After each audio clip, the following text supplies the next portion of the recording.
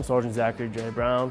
I am a 13th Fox Fire Support NCO, and I'm a proud Big Red 1 soldier serving in the historic 1st Infantry Division. I've always been very active, and I've always been really interested in helping people, and I thought that, joining the military would be one of those great opportunities to do so. The 13 Foxes that I had met in the field artillery world had always, told me, hey, you would make it great as a 13 Fox, constantly roughing it out in the field, getting dirty, calling for fire and whatnot. So I was like, okay, yeah, that sounds like a good choice for me. I've also gotten to travel more than I ever expected to in my life. I've been overseas to countries I never thought I'd see. I've seen things I've never seen, done things I never thought that I would do. So the Army has definitely afforded me the opportunity to do this.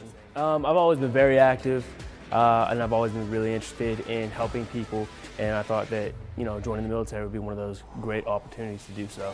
The 13 Foxes that I had met in the field artillery world had always, told me, hey, you would make it great as a 13 Fox, constantly roughing it out, calling for fire and whatnot. So I was like, okay, yeah, that sounds like a good choice for me. I've also gotten to travel more than I ever expected to in my life. I've been overseas to countries I never thought I'd see. I've seen things I've never seen, done things I never thought that I would do. 13 Juliet, a fire control sergeant. I'm a proud Big Red 1 soldier serving in the nation's historic 1st Division.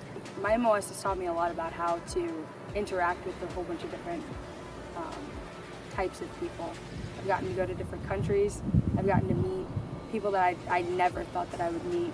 Some of the most amazing men that have served before me and women. They've shown me how to become a leader. They've also held me to this standard. I would never have foreseen myself to be where I am today. The Army has pushed me past the point that I have seen myself.